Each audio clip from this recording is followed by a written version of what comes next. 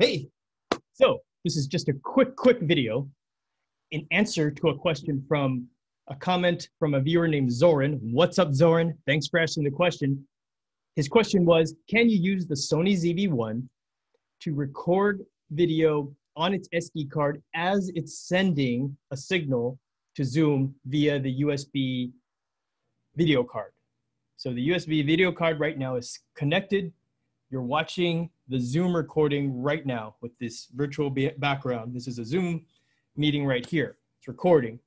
At the same time, I'm also recording with the camera onto its SD card, and this is the video you see with the green background. So no Zoom background added. It's just the native video from the camera onto the SD card.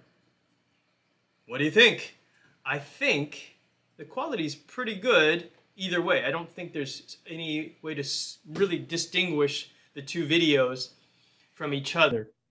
And the sound is a little bit better because I have a USB mic hooked up to my laptop, which is creating the sound for Zoom, versus the sound that's onboard native from the Sony camera, which is not bad. It's not bad.